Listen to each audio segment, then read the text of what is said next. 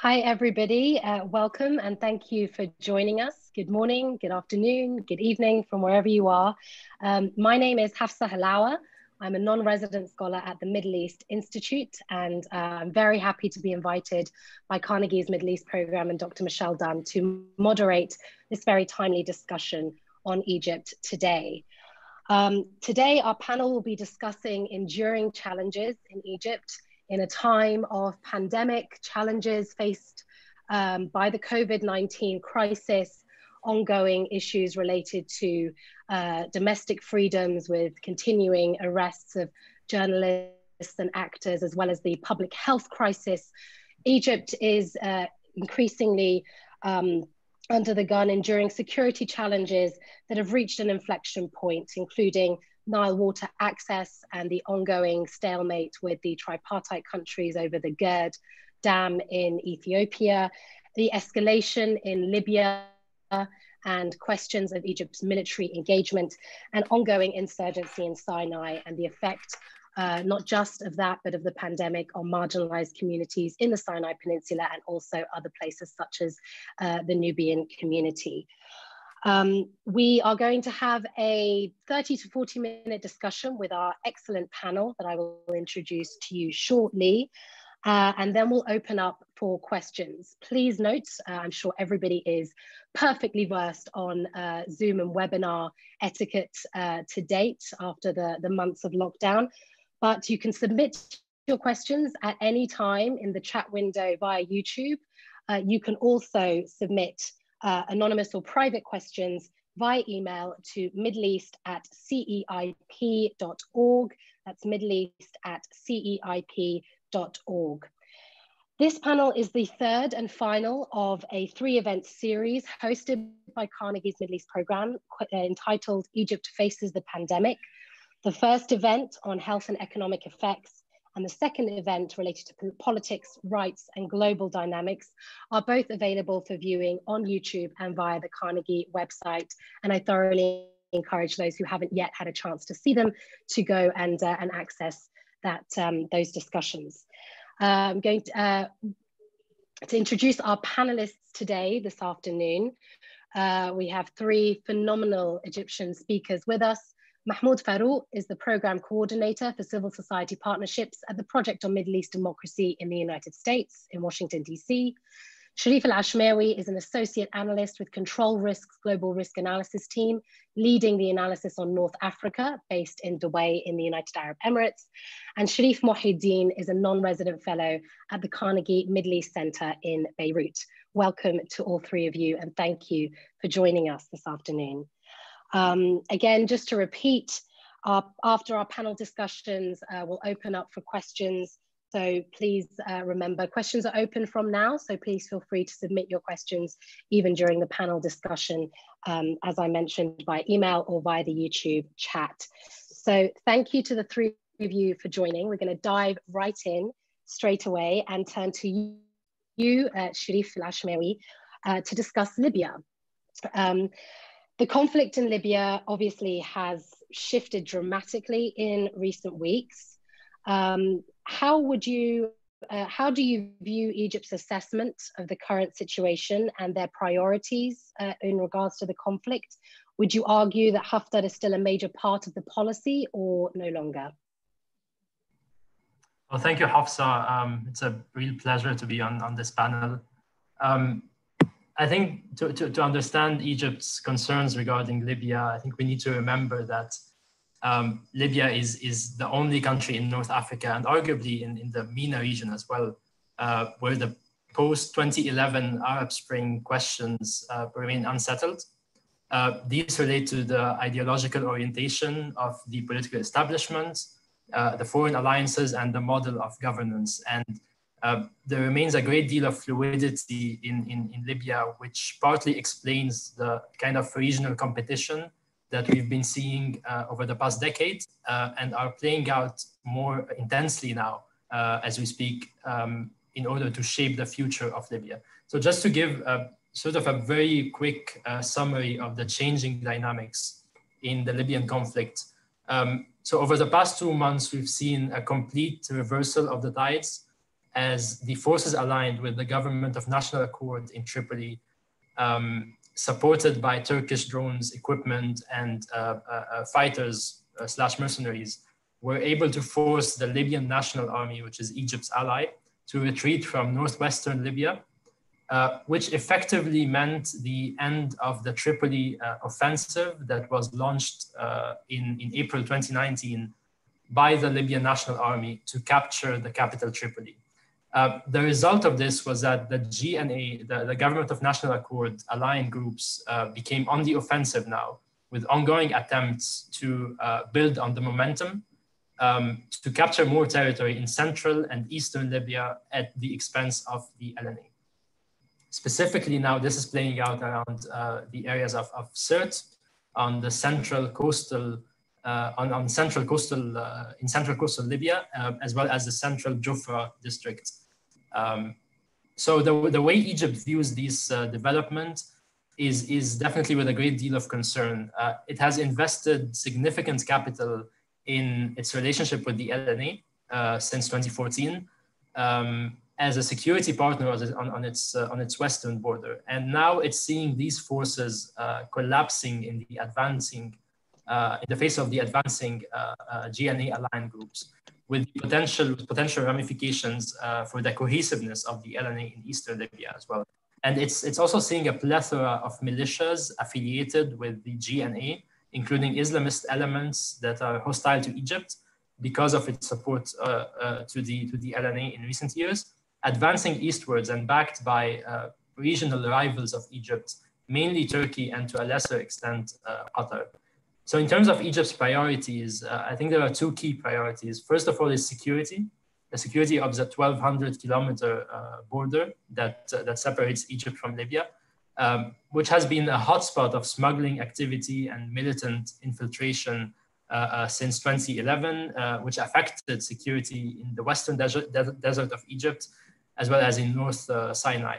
And Egypt in recent years has made a lot of progress in sort of cracking down on the cross-border smuggling activity, which has been reflected in the improvement in the security environment in the Western Desert, but also in which reduced the weapons smuggling that reached the Sinai Peninsula. And this is now coming to the fore again with the potential for instability in Eastern Libya. Part of this is the security of tens of thousands of Egyptian workers who are based in Libya. And we've seen a flavor of that already with the detention and mistreatment of a number of Egyptians in the town of Tarhuna in the northwest earlier this month, which before the issue was resolved later. Another key priority, I think, is ensuring that the political order in Eastern Libya is not hostile to Cairo, to Egypt. Egypt is wary of having a government controlling Eastern Libya and that government having Islamist tendencies and the Turkish and Qatari support, which would have, of course, political and security ramifications for Egypt down the road.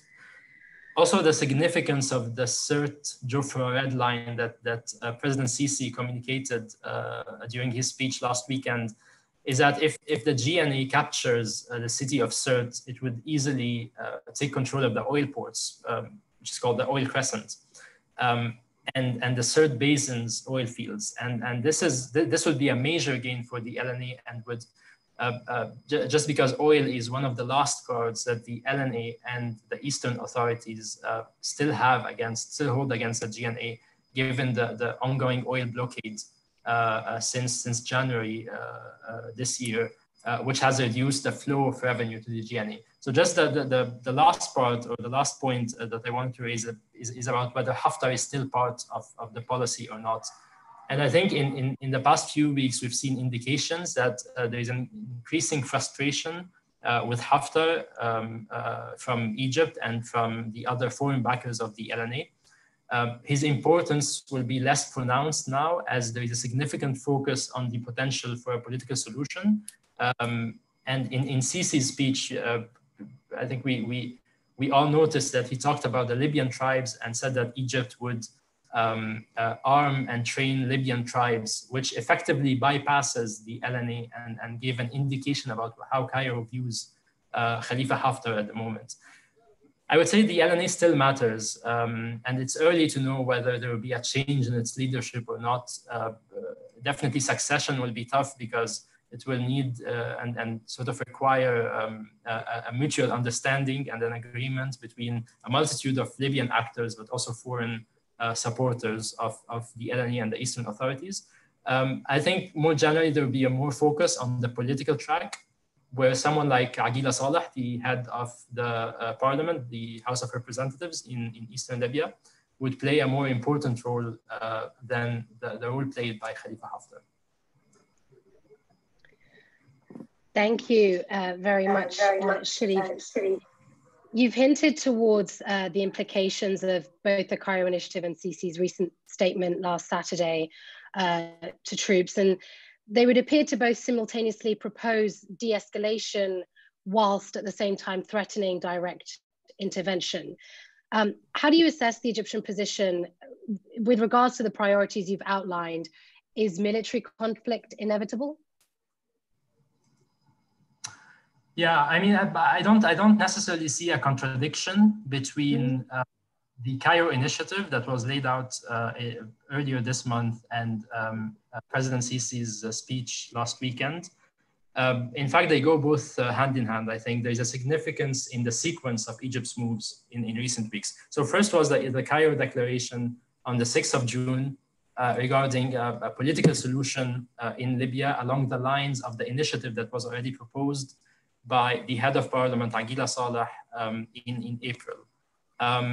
And then came Sisi's speech and the threat of intervention. And this followed the fact that the initiative, the earlier initiative, was rejected by the GNA, which gave indication, and the GNA gave indications that it is committed to go ahead with its plan to encroach on the LNA-held territories in central and eastern Libya. So then came Sisi's speech and the threat of intervention. And the goal here was really to communicate Egypt's priorities and interests and red lines. And the fact that it would not tolerate a transfer of the conflict from Western Libya to Eastern Libya near the Egyptian borders. More broadly, I think Egypt prefers a political solution to the ongoing conflict based on the current territorial control lines, mainly with that line being drawn in central Libya, as Sisi has mentioned. I think it's given the difficult nature of the Libyan conflict itself and the likely difficult exit from it. I think Egypt doesn't prefer to intervene militarily, and its priority is to find a political solution to the conflicts, again along based on the current territorial lines, but also because Egypt doesn't like to sort of involve its army in extensive foreign missions. And we've seen that already in 2015 with the war in Yemen, but also the signal that it wanted to give. I mean, the main message of the threat is to signal to the GNA side and to Turkey, but also to the international community, that Egypt is prepared to deploy troops of Libya to protect its interests in case its initiative or its peaceful initiative or sort of proposal is not accepted by the GNA and Turkish sides. Thank you. And just finally, talking about sort of you've talked very well about the sort of legitimate national security concerns for Egypt and the real need to ensure for them that the political order or the political leadership in the East is not, in their view, influenced by Islamists. Looking at the red line specifically in the Sirt Jufra area that's been outlined, and you mentioned very clearly that the oil crescent is in part a major part of that reasoning. Do you think there's room within a political negotiation or ceasefire settlement where these areas, Sirt, Jufra, and the oil crescent, are up for negotiation in any way? Or do you think that those red lines are really set in stone for Egypt to protect its interests? Yeah, I think that's a good question. I mean, the signs we've seen from the GNA so far are they are committed to build on the momentum that they've had and continue their effort to control Sirte and Jufra and possibly move beyond that to the eastern oil fields. And that's a key concern for the GNA because, as I mentioned, since January 2020, there has been this LNA-led blockade of oil exports from Libya, and that has really hurt the revenue that the GNA is getting from oil sales. Again, the oil and gas is the major sort of source of foreign currency income for Libya. So one of its goals is to take control of these oil fields in order to restart oil production and exports.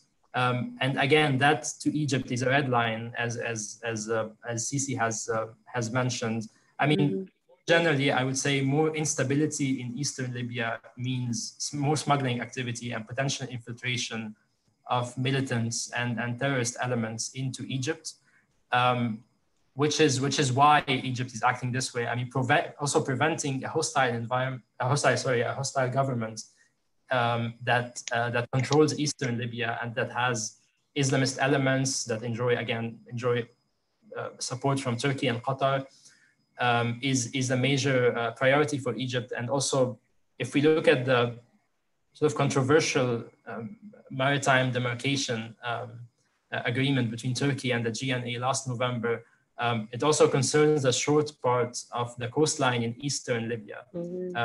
Border with Egypt, and its implementation would potentially upset Egypt's ambitions in the East Med gas dynamics that we're seeing at the moment.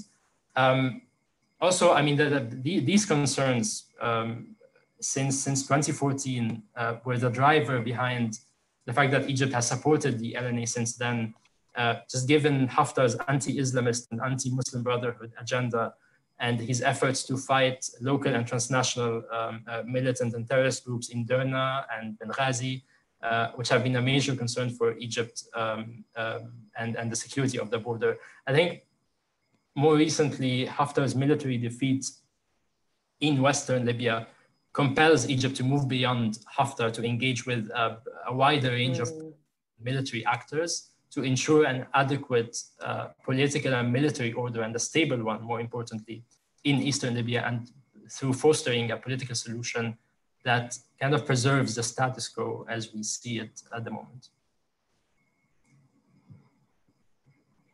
Thank you very much, Sherif. I have no doubt that we will return again to Libya as the discussion goes on. Moving slightly and to Sherif Mohyeldeen.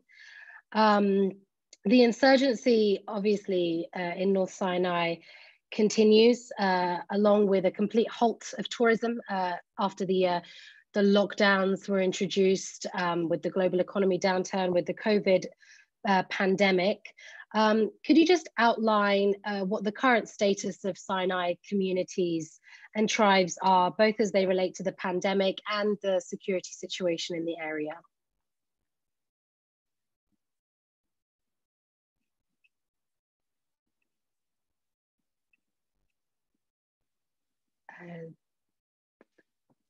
Just having some tiny technical issues, unmuting.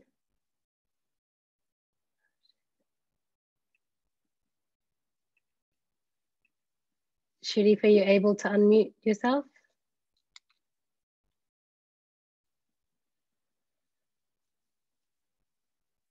Okay, we're just going to shift things around a bit. We're having a tiny technical difficulty and move to just as an important issue, Ethiopia and the GERD and Mahmoud.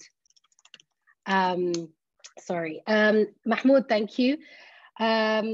Very briefly, there's been a flurry of activity, not just in the last few weeks, but in the last several months on GERD.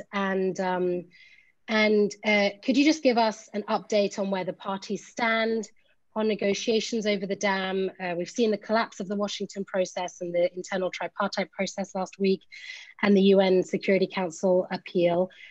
What are your expectations in the coming weeks prior to a fill on the summer 2020 reservoir fill for the dam? First, thank you, Hafsa. Thank you for having me, and it's really an honor and pleasure to be with you and to see you.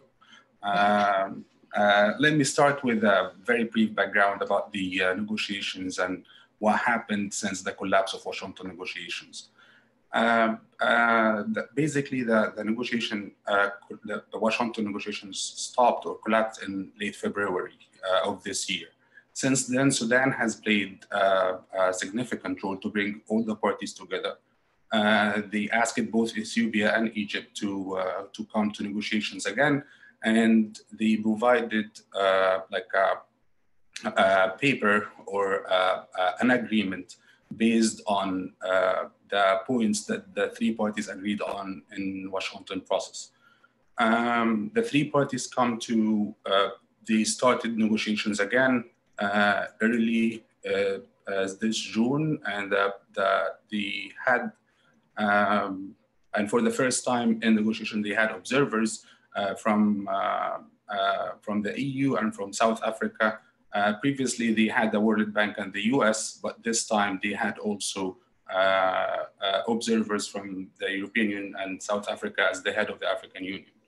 However, after this last round of negotiation, the negotiation failed for three reasons.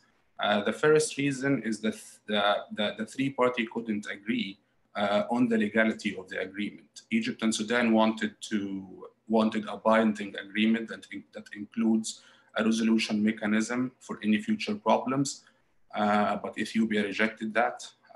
Also, Egypt and Sudan wanted to include mitigation measures for drought and prolonged dry years, and also Ethiopia rejected that. The one thing that was kind of new in the last round of negotiations, that Egypt wanted to add or to mention its historical rights, its historical water rights in the agreement, and Ethiopia firmly rejected that and said that they are negotiating the Renaissance Dam operation, not anything else. To go back to your question of like where is the stand, where is each country and what is the current stand? Basically, the three countries. Let me start with Ethiopia first. Ethiopia affirmed several times that they're going to fill the reservoir of the Renaissance Dam, whether they have an agreement with Egypt or Sudan or not. Also, Ethiopia moved the heavily military equipment near the Renaissance Dam, and its deputy army chief said that the country will defend itself over the dam, and he also added that Egyptians and the rest of the world knows too well how we conduct war whenever it comes. So this is kind of like an increase or like a more hostile environment between the three countries when it comes to using military force. Just for a very historical note, Egypt and Ethiopia had two wars in history. One of them was in 1875 and the second one was 1876, and Egypt lost both wars. To go back to, and also in the same line within like the militarizing the talks between the countries, Prime Minister Abiy Ahmed said, he met with the, early this month in June, he met with the generals from the army, and he said like the main idea was to discuss new defense strategy.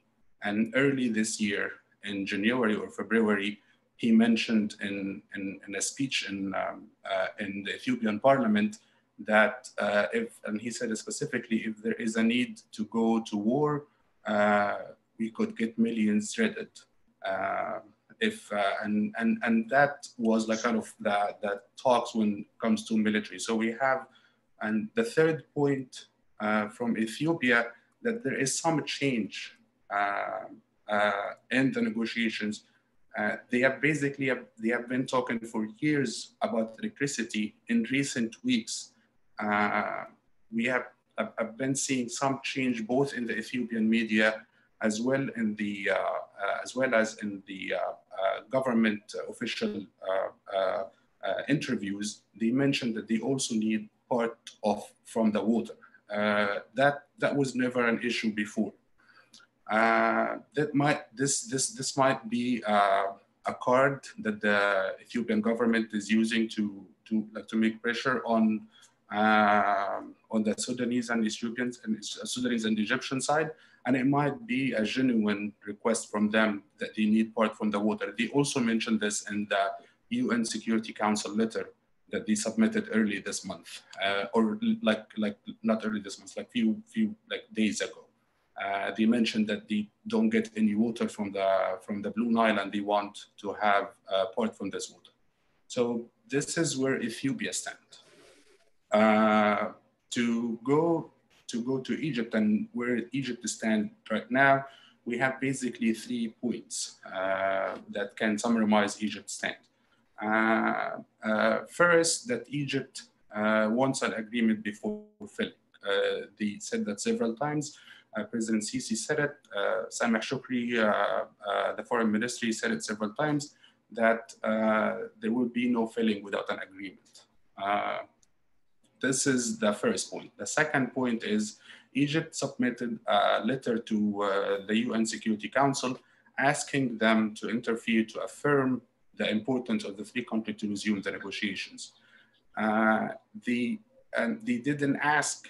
Sameh Shukri said in an interview that they don't want the Security Council to take any sanctions against Ethiopia. They just want them to ask them to go back to negotiations again.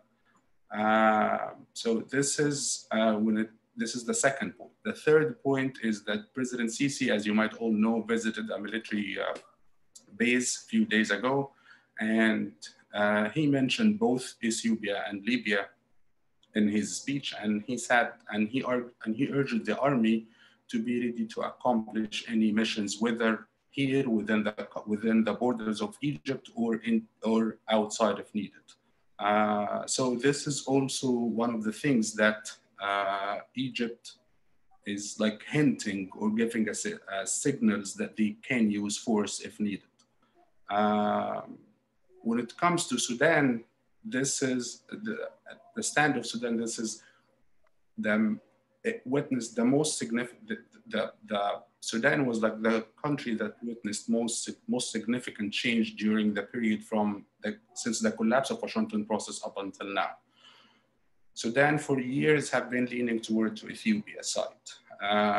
They has been always like sympathized or supporting Ethiopia, whether they said it publicly or not. The Sudanese media used to support the Ethiopian side most, if not all the time. We have seen a significant change in this. Sudan recently, since May, they started to basically be as close as possible to Egypt's side. They said that they don't want first filling without an agreement. They rejected Ethiopia's offer several times to come to an agreement between Ethiopia and Sudan without Egypt. They rejected negotiations between the Ethiopian offer to have negotiations between Ethiopia and Sudan without Egypt. So they basically tried, and they submitted early this morning, they submitted a letter to the UN Security Council arguing that the 3 countries should come again to negotiations and no country should take a unilateral action. So this is where the 3 parties stand at the moment. The second part of your question of what is the possible the expectation prior the possible reservoir filling, I think there are like three possible things that can happen during the upcoming few weeks. First, or the expectations. First, Egypt will try to win support as much as possible from both African and international players to win diplomatic support that can make pressure as much as possible in Ethiopia, not to stop them from the first filling. Second, we are waiting for this, the UN Security Council resolution, which will be very, it's not going to be binding. It's very unlikely to be binding solution or resolution from the Security Council, but it's going to be a step forward towards asking the parties to come again to an agreement. The third expectation that Ethiopia will try to win Sudan back again. They have been trying, and they have been trying. They had this visit for Hamidito to Ethiopia a few days ago. So Ethiopia will try as much as possible to win Sudan back, and we'll see whether Sudan will accept their offers or not. But it's not very clear, and it's very unlikely that Sudan will go back, especially if we kept in mind the tensions, the military tensions between the two countries in the south of Sudan, between Ethiopia and Sudan. Thank you very much, Mahmoud. And just building a little bit on that, the Sudanese have been really quite clear in the Arab League and in other forums that they really want to avoid an Arab-African war, as they call it, or any kind of conflict. As you mentioned, we've seen Ethiopia mass troops around the dam structure and towards the border, and Egypt has been effectively flexing its muscles that it can engage militarily. The rainy season is set to begin in a matter of weeks, and without predicting,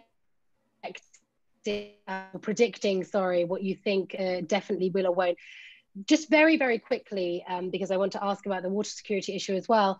Do you think that any sort of military engagement on either side is possible?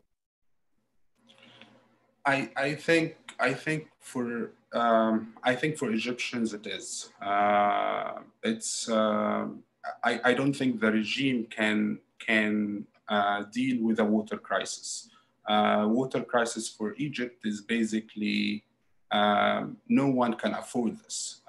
Just to give you a very, very small number to show you how Egypt is really like way below the water poverty line. Egypt, like the water poverty line is that each person should have at least 1,000 cubic meter per year. And we have Egypt that its population is 100 million and they receive 55 million cubic meters. So if we do this math, like between the numbers, between the water that Egypt receives and the populations in Egypt is way, way below the international poverty line. I don't think at all that Egypt, no matter how strong or brutal the regime is, can afford to silence people when it comes to water. Just to give you very, very small, like the two examples. The first one is that when they asked Sadat about the same issue in the late 70s, he said that I'm not going to watch my people die here, I will take them and die there. So this is just to give you a context of how the Egyptians, like through the history and the current regime that basically successor to previous regimes comes from the same ideology or from the same background. It's one of the main things in Egypt. National security, water is one of the main things.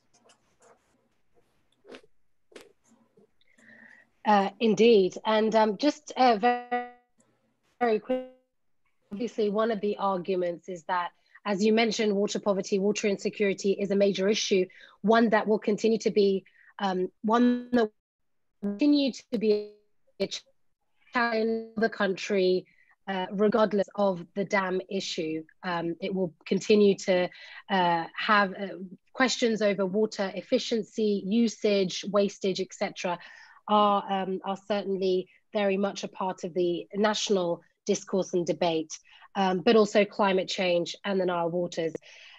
How do you see Egypt's water security policy has evolved in recent years, and how would you describe the response to water insecurity domestically? Okay, just to start with laying out what is the problem when it comes to water security in Egypt and to Egypt problems with climate change. The problem we can summarize it in a very few points. For years, just as I mentioned earlier, Egypt is already under the poverty line when it comes to under the water poverty line when it comes to water.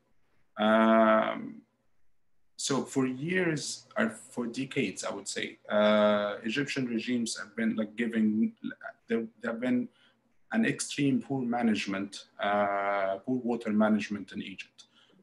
We have an irrigation system that is the same as ancient Egyptian. Nothing changed, no modernization whatsoever when it comes to the irrigation system, which takes more than 80% from Egypt's water. This is first. Second, water used to be almost for free in Egypt until maybe 10 or 15 years ago. They started to have price on water. Before that, it was almost free for everyone.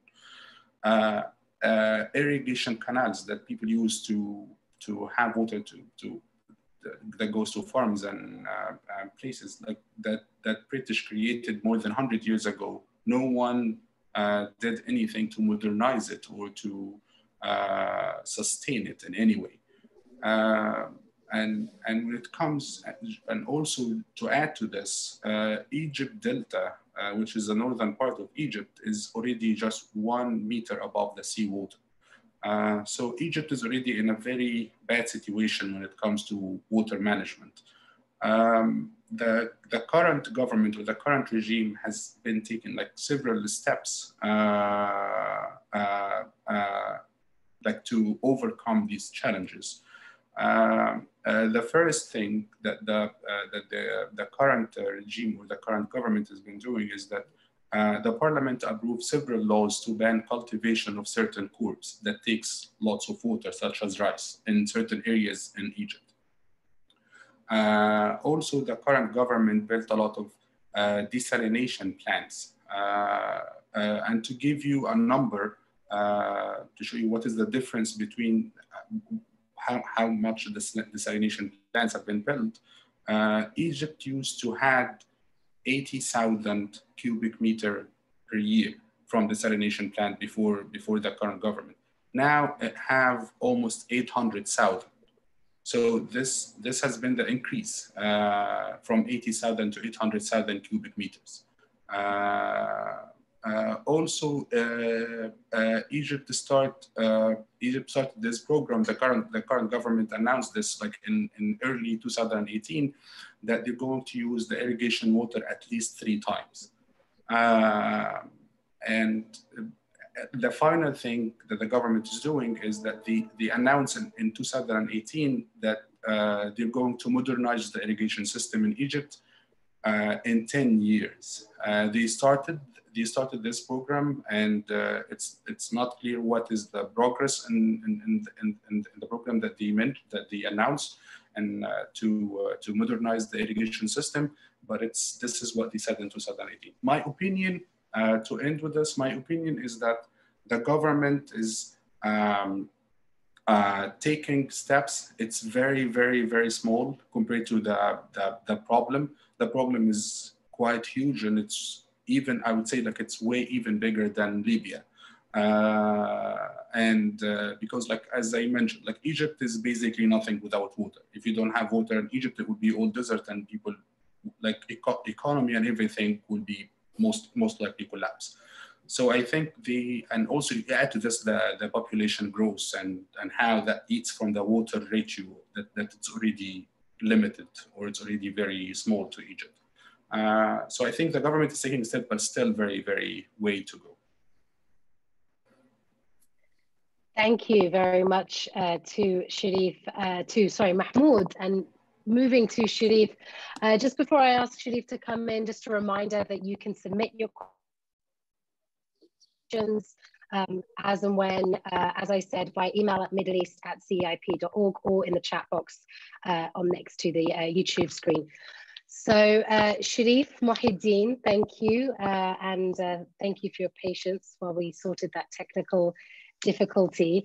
So just to start again, moving now back to marginalized communities and starting in the Sinai.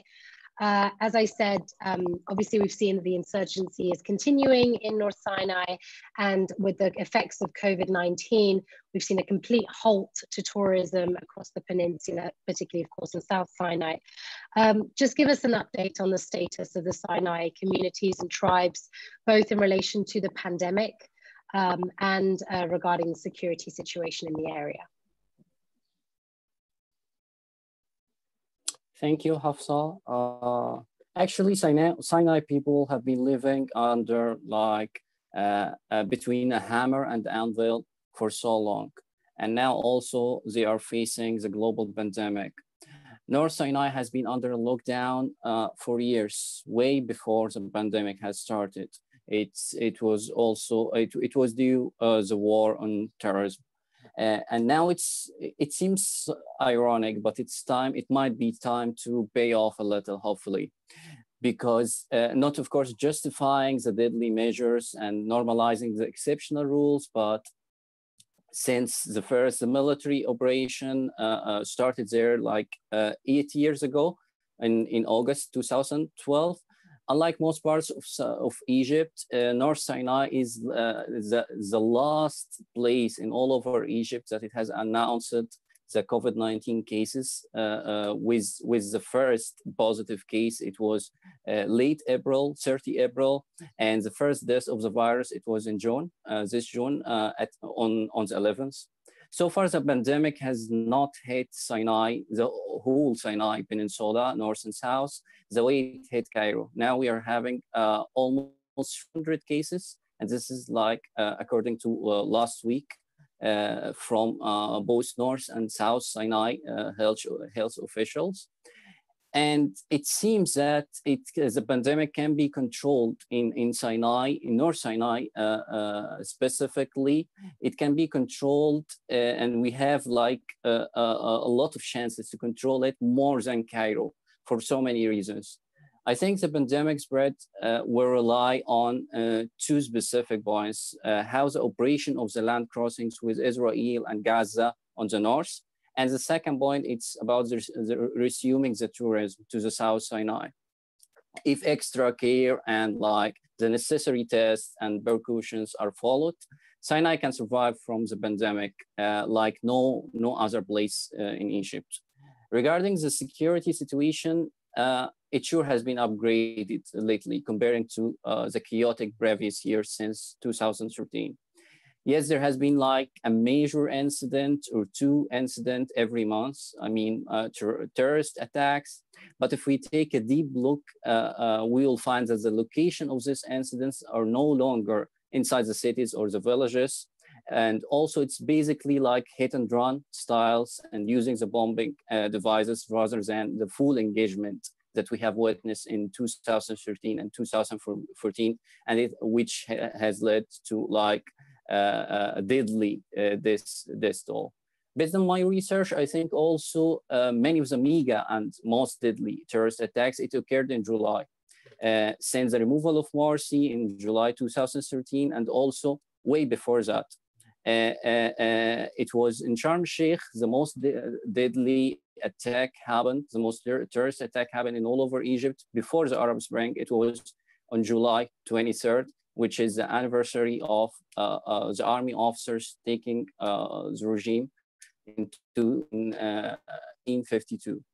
So it was the biggest and the deadliest attack. It happened in Sharm el-Sheikh in 2005.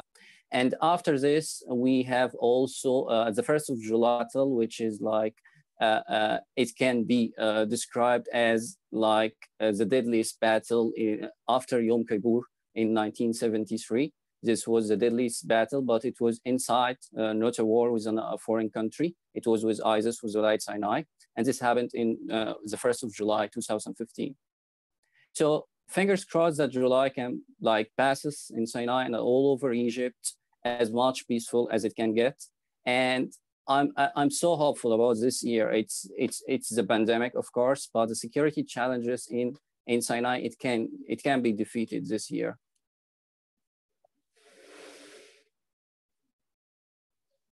Yeah, thank you, Sherif. And just to touch on that, sorry, can you hear me?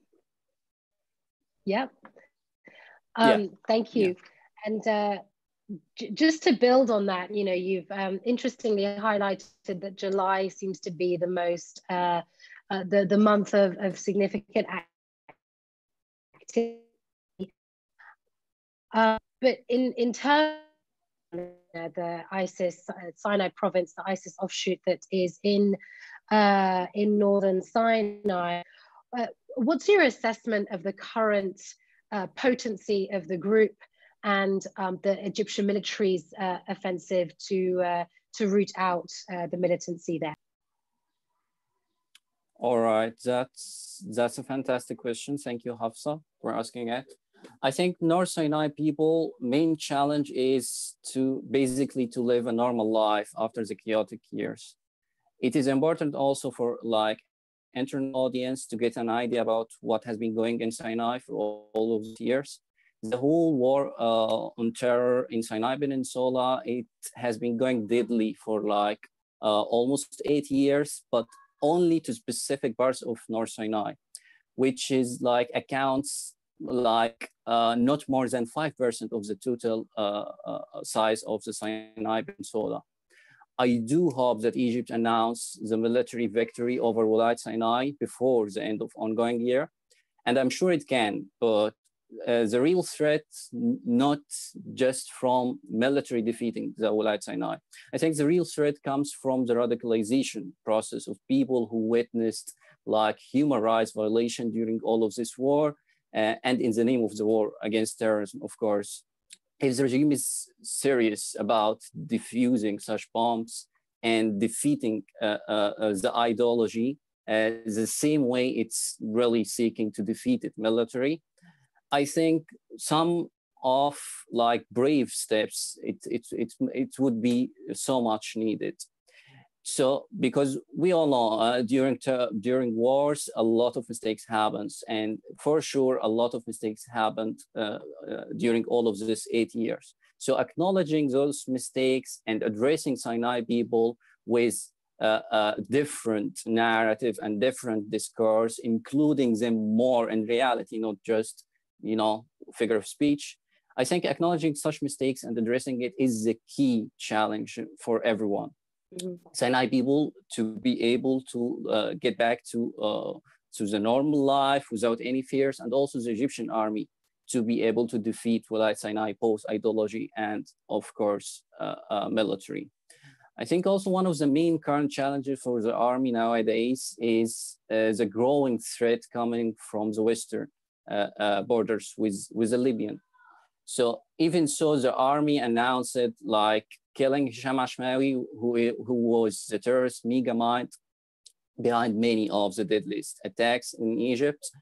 But Sherif El-Ashmaway's strategy seemed to, because he moved to Libya and he got captured in Libya, and then Egypt succeeded in transferring him back to Egypt, and then they hanged him earlier this year. I think one of the key themes of Sherif El-Ashmaway's strategy is to get the Egyptian army distracted within and with Libya, and with also the borders with Libya. And even so, Sherif El-Ashmaway is off now, he's killed, but it seems that it might, his strategy, it might get working now with the current updates from Libya. I see no big harm of having the Egyptian army on a standby situation now with the updates on Libyan conflict. But I think also, as we are following up, the political leadership is seeking a de-escalation for the whole conflict, as you mentioned before, and as Sherif also mentioned, and not risking a wide involvement of the Egyptian army crossing the border. which would have great cost, not only to the Egyptian army and the Egyptian troops participating, but of course also to it would affect Sinai, and it would affect also the south border as well.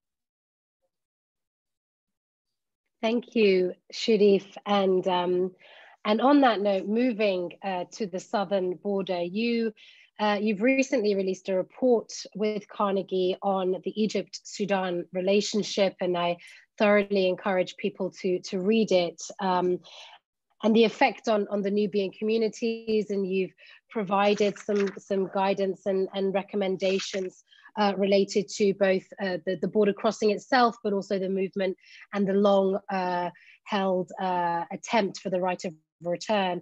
Just very, very briefly, if you could highlight your observations from your research and the main issues with the Egypt-Sudan relationship and that border between Egypt and Sudan. Yes, sure, my pleasure. Actually, to make it very briefly, even so, the popular relations between Egyptian and Sudanese people are based on mutual respect and peaceful coexistence. I think I try to shed some light on the sources of the hidden conflict. The hidden conflict that keeps just arising to the surface every now and then, when the media, for instance, focuses on the Halab and Shalatin disputed areas, and when it comes also to the GRD Ethiopian Dam and the Nile conflict. The main reasons underlying the conflict, based on my research findings, are 4 reasons since Sudan independence in 1956. The first reason is the tightened security over border and restriction of movement of people out of the country from Egypt and inside the country as well. And it has accelerated with, after 2013, it has accelerated with imposing more visa restriction between the 2 countries. That goes actually against the 4 freedoms treaties that both countries have signed on 2004. The second reason is the displacement of Egyptian and Sudanese Nubian after building the high dam back at the 1960s, where Nubian families, after the construction of the dams, they got like, we got a huge geographical gap across the border. They were leaving and they were feeling more than 300 kilometers of the border.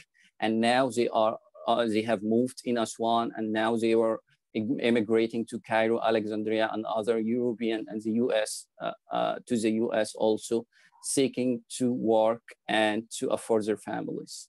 The third source of the conflict, which is the ongoing conflict over Halab and Shalatin, the disputed triangle.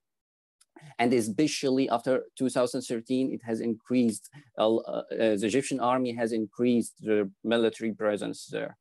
The fourth and the last reason of all of this conflict is the political antagonism between the 2 regimes, especially since the assassination attempt of Hosni Mubarak's ex-president, which was commonly believed back then that the Sudanese Omar al-Bashir was behind it. All of these issues has affected, it have affected not only Egypt's longest land border it has with Sudan, which is 200 kilometers and 76, but also it has affected the local borderland communities, and it has affected millions of citizens of both countries, restricting their movement between the 2 countries. Yet the fall of Mubarak regime, it really gave way to organized activism within the Nubian communities, both Egyptian and Sudanese. This activism led to more pressure to the regime, and with this pressure, it has led to the opening of the first 2 land crossing between the 2 countries, which they were used to be 1 country, but they were only relying on the Nile ferry to cross the borders. Now they have opened the coastal and Orkine land crossings, both 2014 and 2017. But with the closure also of the crossings, those crossing as part of the coronavirus pandemic and lockdown procedures and so on, the 2 countries need to use this opportunity to bolster the mutual interest that they are having, because they are both suffering now from the pandemic, the economic pandemic impacts, and they will unfortunately suffer from this impacts for at least 2 years or something like that. So my take on this is the return of Nubians to the border areas could really help improving the cross-border relations. As well, at a later stage, both Egypt and Sudan can really revive their discussions on like collaboration on some projects like connecting the two countries with railways and electricity, and engaging also in opening a third land crossing that they're talking about it for years. And finally, when it comes to Halab and Shalatin, this is like the main theme of the conflict to public.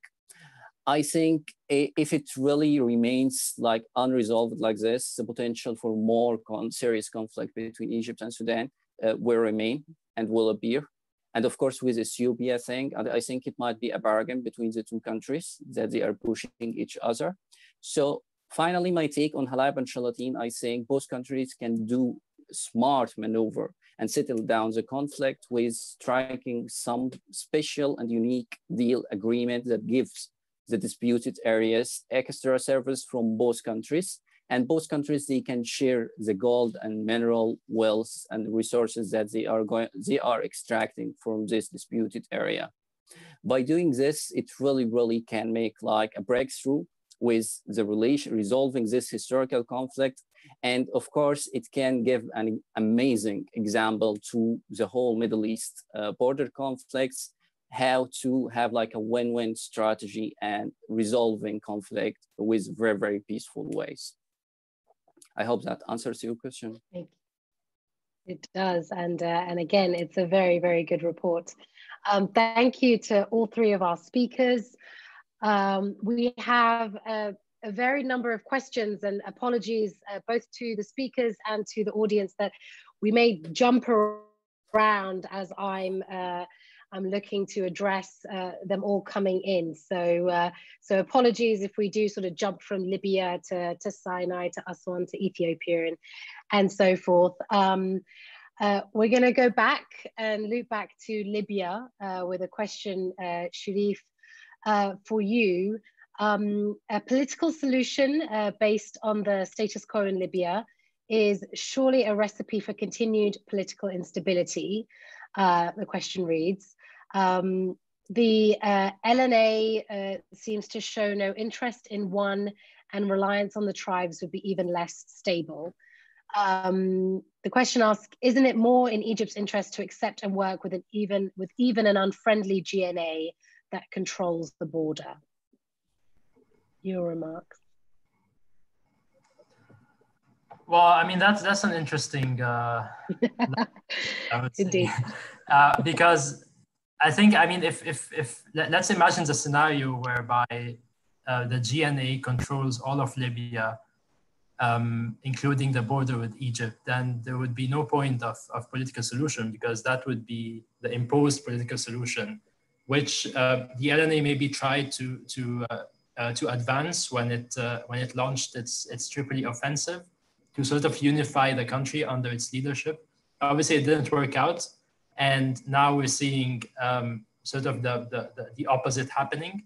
To be honest, I'm very doubtful about the potential for the GNA forces to actually capture Sirte and Jufra and move into the east. I think I mean, yes, they've had many successes in the northwest. But now they're risking to be a bit overstretched. And the LNA forces are still present, and they are very committed to prevent the GNA from expanding further into central and eastern Libya. And they are backed by Russia, by Egypt, by the UAE. We're seeing a deployment or a presence of Russian fighters from the Wagner group that are, according to my understanding, are still present in the Jofra air base. So, I mean, I don't see that scenario as a likely scenario. And I think, I mean, regarding the appetite for the LNA to negotiate a political solution, I think it has more appetite now because it has an interest in sort of just securing its gains, or its, let's say, its current areas of control, and a political solution based on that, and not kind of lose any more territory to the GNA. I think it has more interest in doing that. What we're seeing now is perhaps the GNA that kind of just tries to build on the military momentum to capture more territory. So it's perhaps a GNA that has less interest now in negotiating based on the current state of affairs, basically. Yeah. Thank you. We have just about 15 minutes. So I'm going to ask our speakers to their response. I have one more for Sherif El-Ashmawy before we move on away from Libya. In your opinion, what are the dynamics between Egypt and Russia regarding Libya, and how much do their interests overlap? Yeah, again, that's a great question, because the Russian role in Libya has been a big enigma, I think, in recent years, and particularly more recently. I think there is a great deal of common interests in Libya, and we've seen that in recent weeks in the kind of political statements from both governments, kind of trying to foster a political solution based on the current territorial control areas. So there is a great deal of overlap of kind of common interest in supporting the LNA and kind of trying to find a political solution, and while supporting the Eastern authorities. However, I would like to highlight the fact that the interests of Egypt and Russia in Libya are extremely different and very divergent in the sense that Russia views Libya as more of an opportunity to project its influence in an important country like Libya, but also across North Africa, to have a presence south of Europe, and to be present or to have an influence in a country where Turkey is present, and that could give Russia leverage in any negotiations between Turkey and Russia over Syria, for example, but also for economic benefits down the road.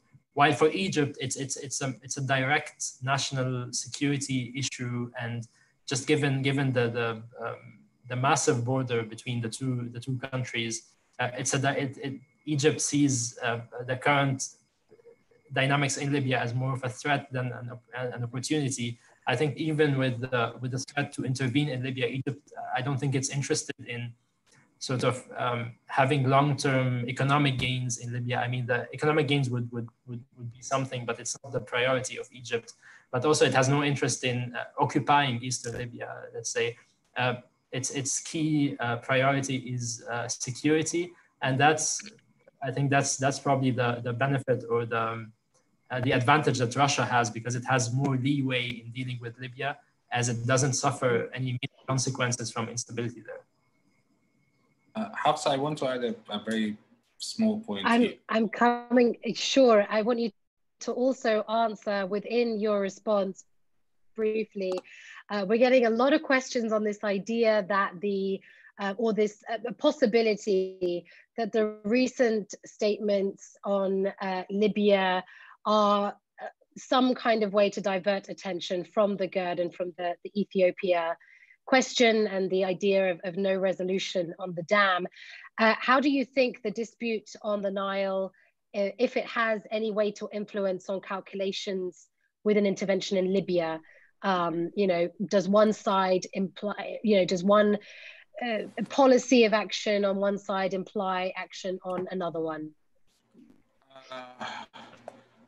Well, I think yes. I think Egypt can't afford to have basically two wars and this conflict in Sinai at the same time.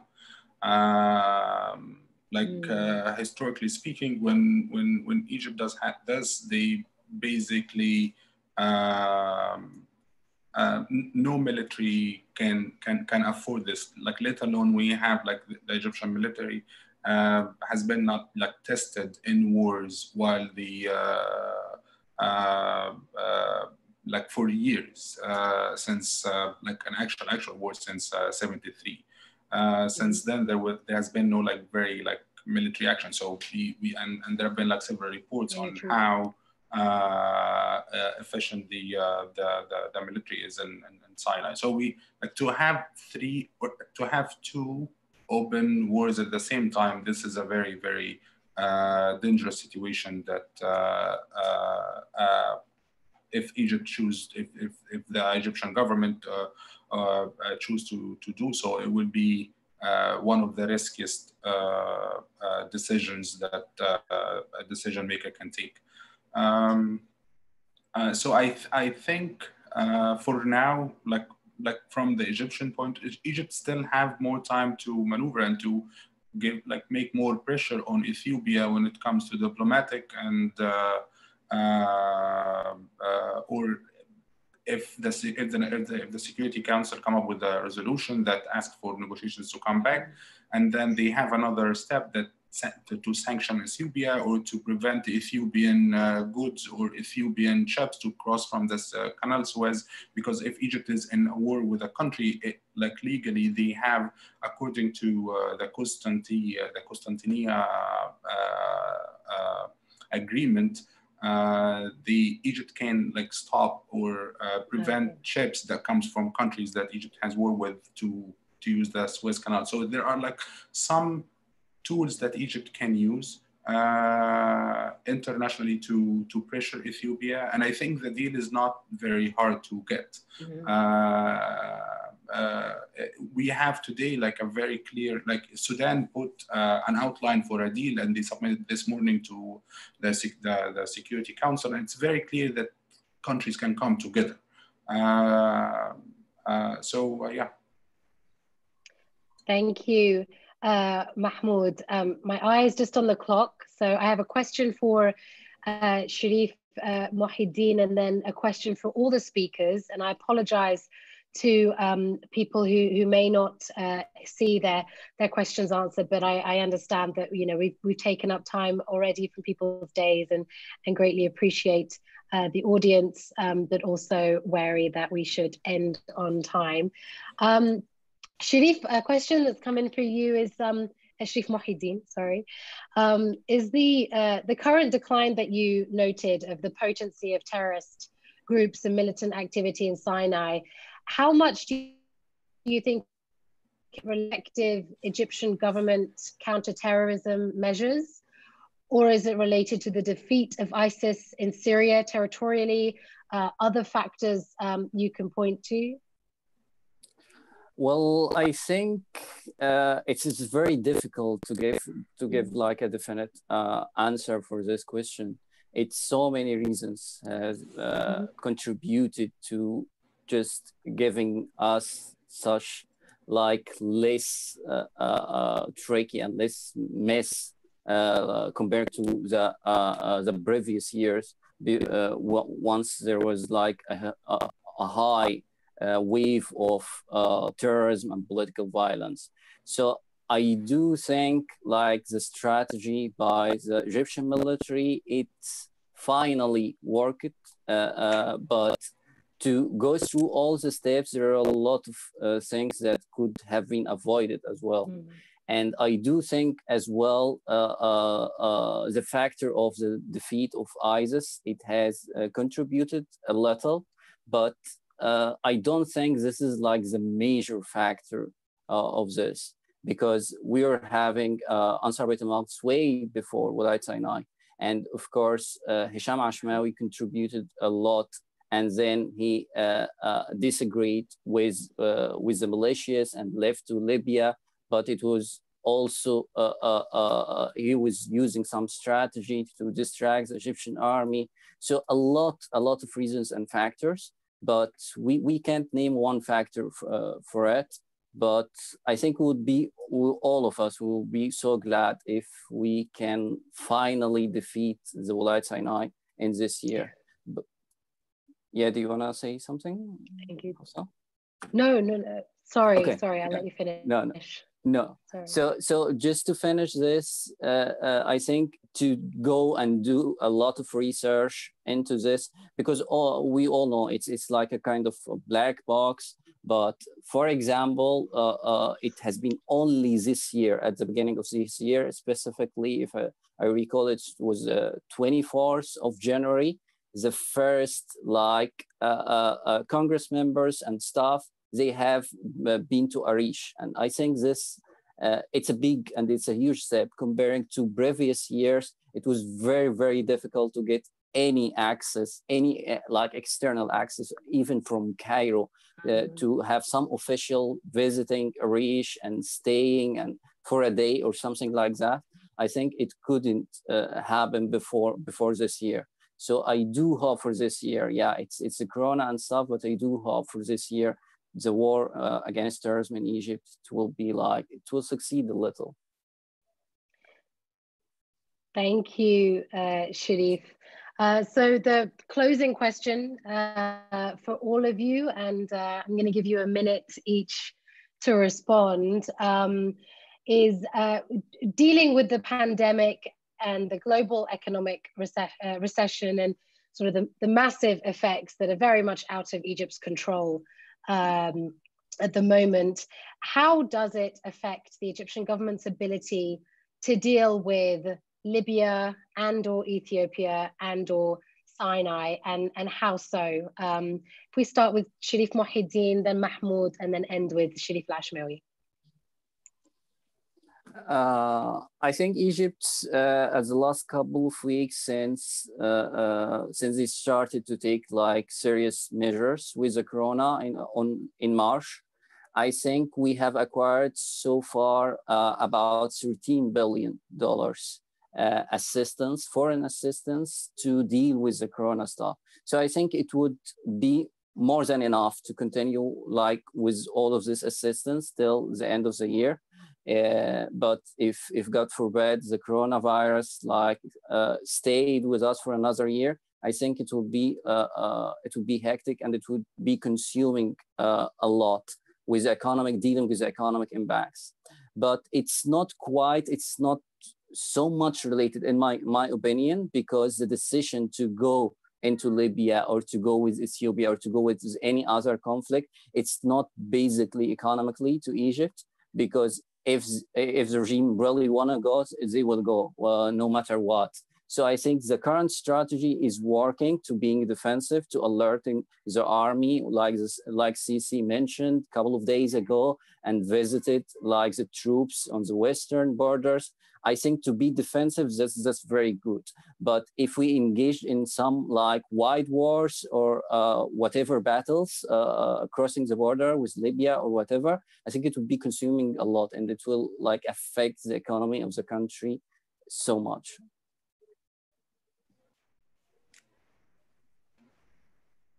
Thank you, Sherif. Mahmoud, please. Thank you, Hafsa. I would say the pandemic and the economic effect of the pandemic affected Egypt's ability to deal with the Ethiopian conflict, and it will affect how the Egyptian regime can deal with the conflict in the future.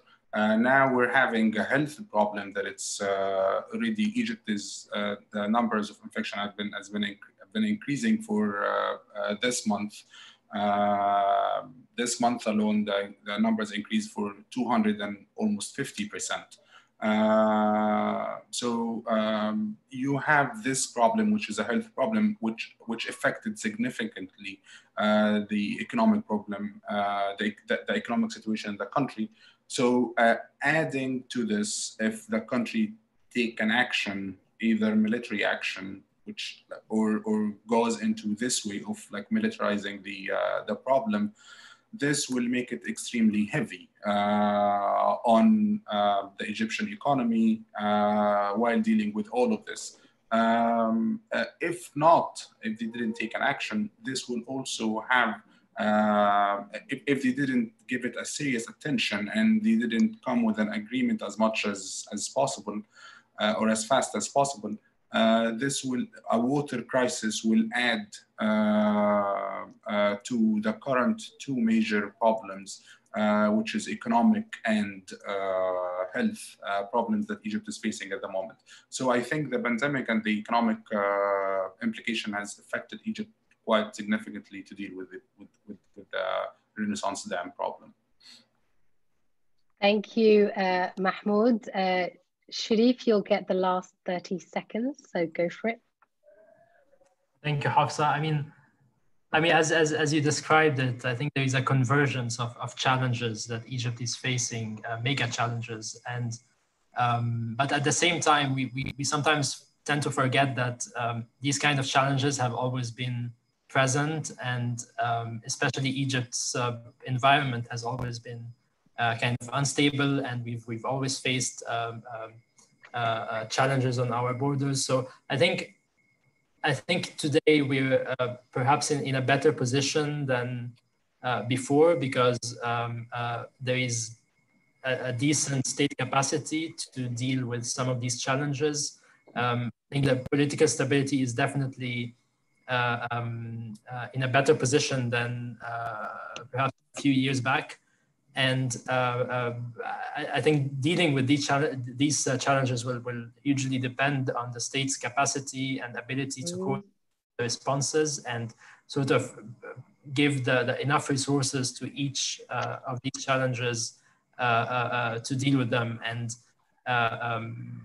yeah, I mean, it will to a great extent, it will depend on the government's ability to just coordinate the responses and yeah, to be able to deal with them in an efficient way. Thank you very much, Sherif and Mahmoud, for an incredibly interesting discussion. And with everything that's happening, it could go on forever. To our audience members, I encourage you to reach out and continue the conversation. Everyone's on Twitter, and we can provide contact information to speak to people directly. I want to thank Carnegie's Middle East program, Dr. Michelle Dunn, and the admin wizard that is Kerry Duganzic for all of their support and help in putting this on. And just a reminder that this is the third and final webinar in the Carnegie's series of Egypt Faces the Pandemic. This will soon be uploaded, but all three will be available to watch via YouTube or the Carnegie website. Thank you again to you and all your loved ones. Stay safe, stay healthy, and at this point in lockdown, stay sane. I wish you all very well, and thank you again to our speakers. Take care. Bye. Thank you, Hafsa. Bye-bye. Thanks a lot. Thank you. Bye. Bye. Bye.